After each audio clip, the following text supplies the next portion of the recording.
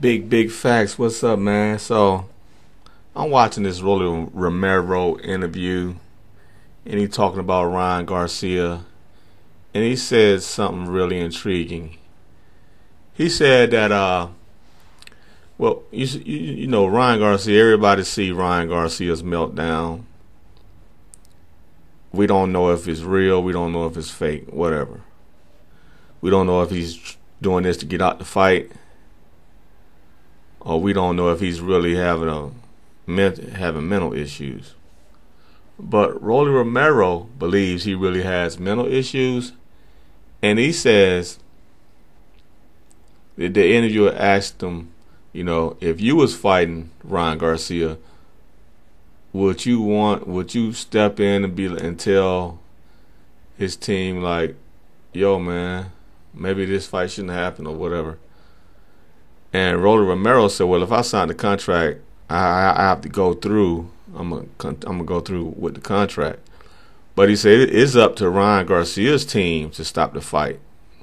He said if they let this guy, Ryan Garcia, get out there and fight, they don't give a damn about him. They only care about themselves. They're only doing it for selfish reasons, which is money. So that's including Ryan Garcia's parents, his family, his trainers, promotion team. Well, we know De La Hoya don't give a damn.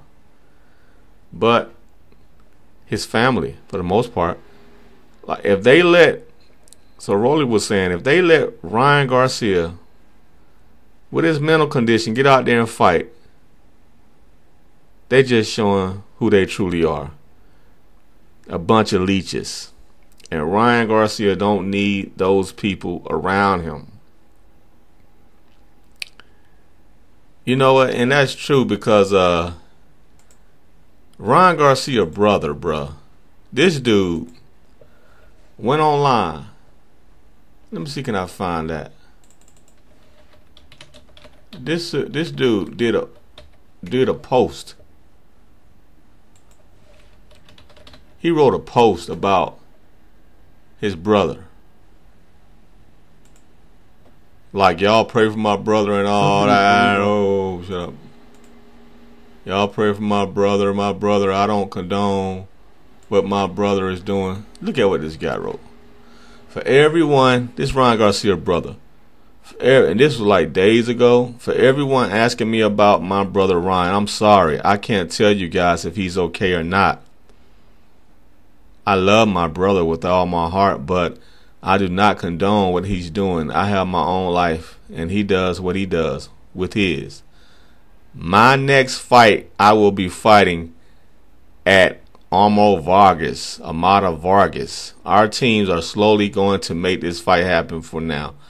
I'm in the gym with it and have nothing to do with my brother's situation. Please don't give up on Ryan and pray for him. He is a great man, just under a lot of pressure. So this guy, this brother, is just an example of what this family is all about. This brother took the time to write a post and promote. He took the time to write a post about what Ryan's going through.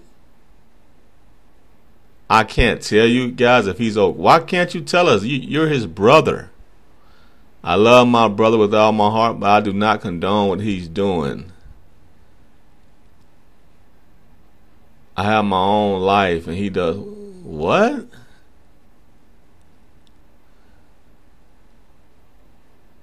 You don't know if your brother okay? Don't you think you need to check on your brother, bro? It's weird. And then this dude had the nerve to promote his fight.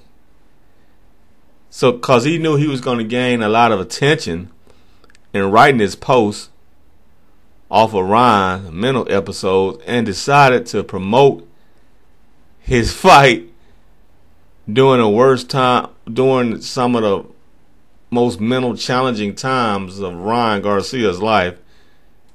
He decides to take advantage of that and piggyback off that and basically step on Ryan's head to promote his own fight. That's a scumbag move, bro. I think that's when a man is down with something he can't help.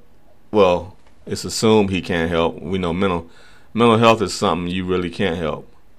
But to take advantage of your loved one that has mental health issues and promote yourself, promote what you got going on, shows how much of a scumbag you are.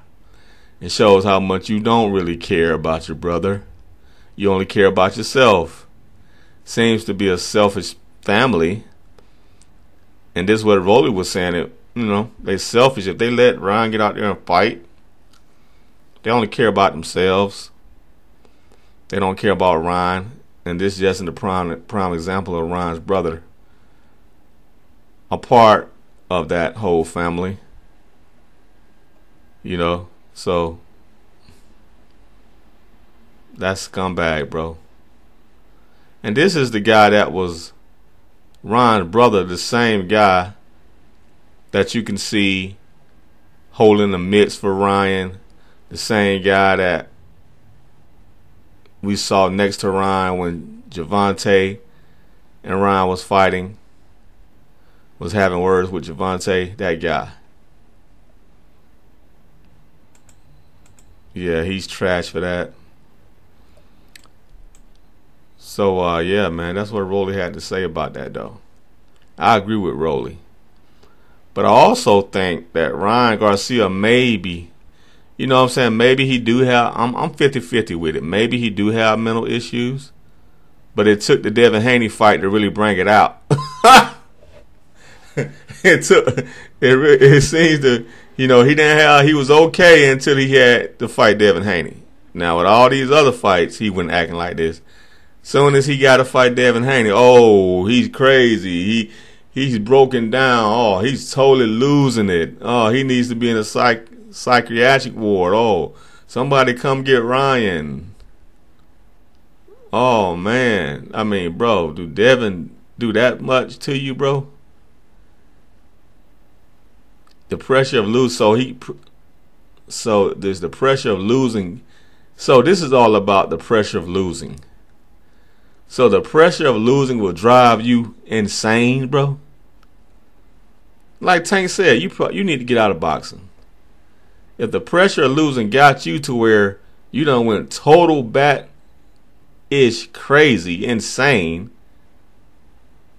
schizophrenic, you don't need to be boxing. Because don't nobody want to see cherry-picked fights all the time. So it goes to show how mentally weak people are in boxing these days. Because Javante the same way. Like the man turned out $40 million because he didn't want to lose to Devin Haney. Because he didn't want to fight Devin Haney. Oh, hold up. He knows he going to lose. That's why he turned down all that money. But you fighting for money anyway. You don't even care about legacy. So what's the... I don't even understand Tank's mindset. I don't even understand what the hell he's trying to do.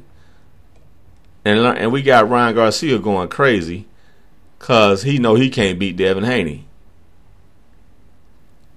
So, like I said, I think it's 50-50. I think he could be acting so he can get out the fight. Or I think, you know what I'm saying, I'm on the fence. I think it's a possibility he could just be acting, pretending to be crazy. He could be pretending to be crazy. Yeah. And there's a 50% that he could actually, this Devin Haney fight, the pressure that actually drove this man mental, smoking some wrong stuff, and I went psychotic.